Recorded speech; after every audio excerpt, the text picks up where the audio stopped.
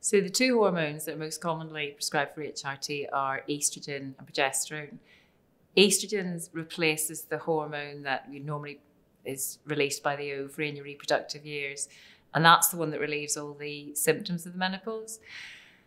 And it's the estrogen that also gives the bone protection and some cardiovascular protection.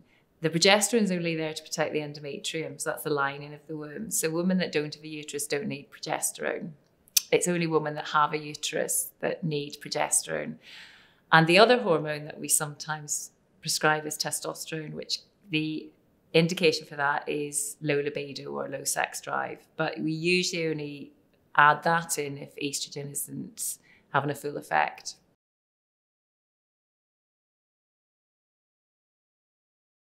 So the main reason we prescribe HRT is for symptom relief. So women that come to us with flushes, sweats, mood swings, memory loss, joint pain, those are the most common symptoms of the menopause.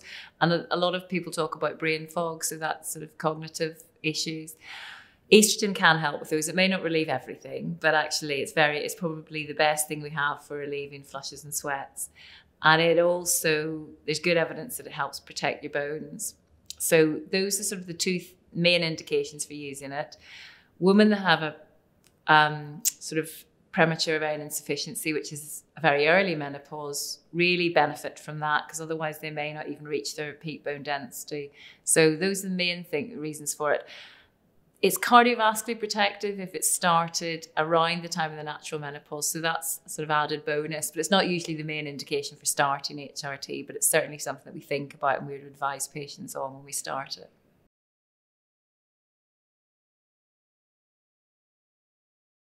So the estrogen, the night can be taken lots of different ways. The easiest way to take it probably is by mouth, so a tablet, and often estrogen comes in pre-packed formula as an estrogen-only tablet, or if you're taking combined HRT, it might be combined with progesterone, or you can have estrogen-only tablets for half the month and progesterone and estrogen tablets for the other half of the month to give you a bleed. So that's one way of taking it. Another way, which has become more popular now, is transdermally, so in a gel, a spray, or patch. Those are the most common ways of taking it. For women that none of that really works for, in some centres we use implants, which just go in onto the skin. You give a little bit of local anaesthetic, we make a small cut and put a little pellet onto the skin, and that lasts for around 6 months.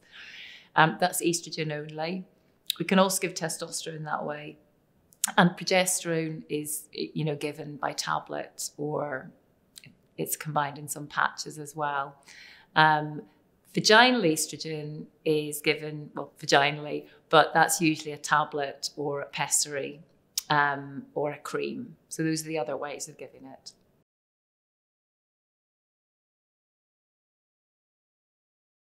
So it's usually a personal preference. For some patients, we would advise a gel, a spray, or a patch. And that's because transdermal estrogen tends to give you a more constant level of estrogen. It doesn't aggravate migraines or epileptic seizures in the same way as oral can, because oral gives you peaks and troughs. It's also safer from the point of view of the blood clotting risk. So if a patient is at higher risk of a blood clot in the leg, which might break off to the lung, and the risk factors for that can be a family history of it, a personal history, high body mass index, smoker. Age is a risk factor. So older women in HRT would probably convert them to transdermal because it doesn't appear to increase the risk of a blood clot in the leg, whereas oral HRT does roughly double it. And that doesn't matter so much in women at very low risk anyway, because doubling very low risk still can be very low risk. But if it's higher risk, then it would be better off with transdermal. Transdermal also at low to moderate doses doesn't increase the risk of stroke, whereas oral does appear to increase the risk of stroke slightly. So in some women, we would prefer to use transdermal or an implant, but many women can have either. And some women don't absorb very well through the skin, so they're better off with oral. And if they don't have any contraindications, then we could certainly give them oral HRT.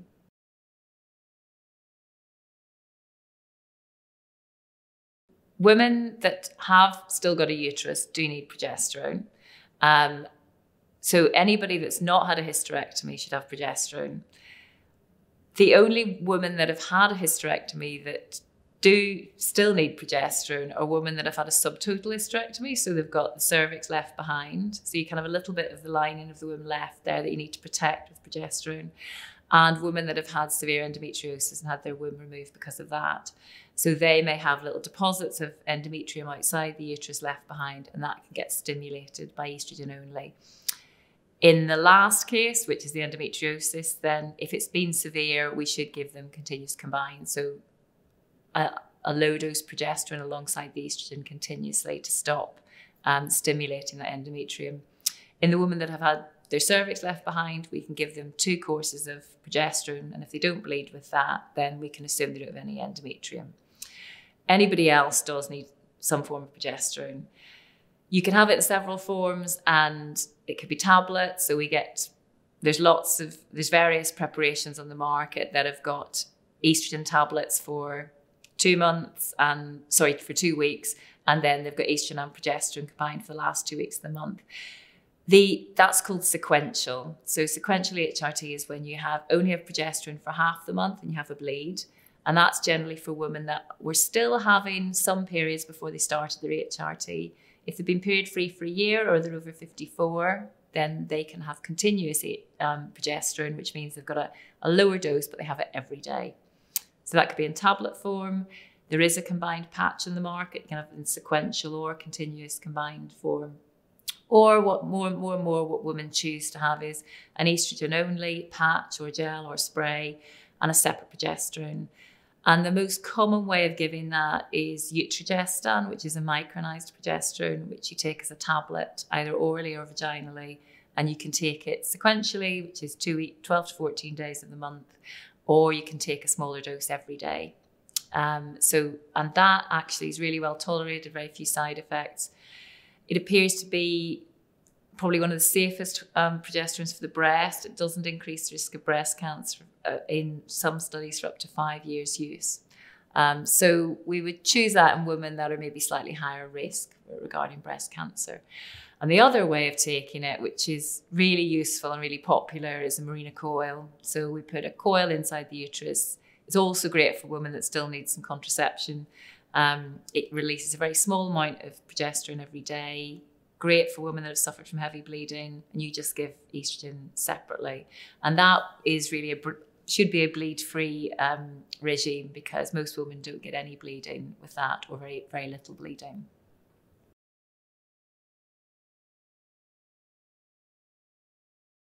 Utrogestan, which is the micronised progesterone, it has the advantage of being available on the market separately from any other preparation, although there is a new preparation on the market that combines oral 17-beta estradiol with Utrogestan in a continuous combined formula. The advantage of Utrogestan is that you can use it with a separate estrogen patch, gel or spray. You can make it up your own regime to be continuous combined or sequential. It appears to be safer for the breast for up to 5 years use. We don't appear to have an increased risk of breast cancer with it. And it's very well tolerated. It's very few side effects. Also, it can be used in women with an increased blood clotting risk, because it doesn't appear to increase the risk of blood clot in the leg, even when we use it orally. It can be used orally or vaginally. There is a vaginal preparation that's licensed, that we often use it in IVF. So it's the pessary that goes in the vagina, but also the lower dose, the 100 milligram dose that we use for continuous combined HRT. The same tablet that's used orally can be used vaginally. So it has some advantages with regard to all those aspects. I would say the only thing about Utrogestan is it's probably not quite as good at bleeding control as some of the other oral progesterones or the Mirena coil. So you'd pick and choose your patients that you use it on.